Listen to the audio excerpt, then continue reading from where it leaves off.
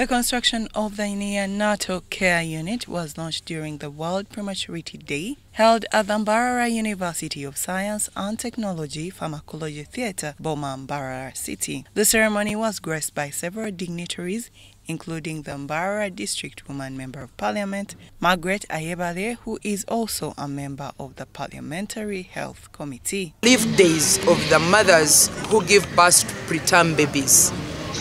We all know it is public knowledge that every mother who gives birth and is working, whether in private sector or public sector, is given 3 months of leave. But when you look at what these mothers were talking about, it's like even the 3 months are over when the mother is still in the hospital. And by the time the months are done and the mother is taken back to their respective homes with these babies, it's when this baby needs more care. It really requires more care than anything else.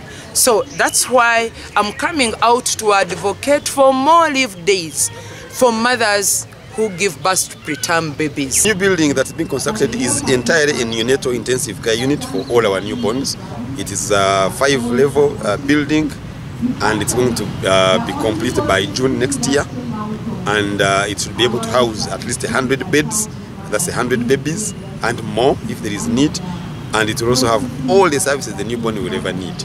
And we hope that that is going to cost us about $2 million to construct, and another $1.5 million to equip, and then many health workers to run it. The journey is just beginning.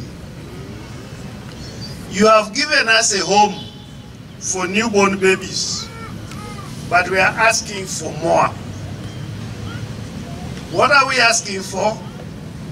We are asking you for staff, nursing, medical specialists. The construction program funded by the World Bank through the Ministry of Health is designed to provide adequate space and adverse care for newborns requiring specialized attention. The Neonatal Care Unit is being constructed in partnership with UNICEF, USAID, World Health Organization, World Bank,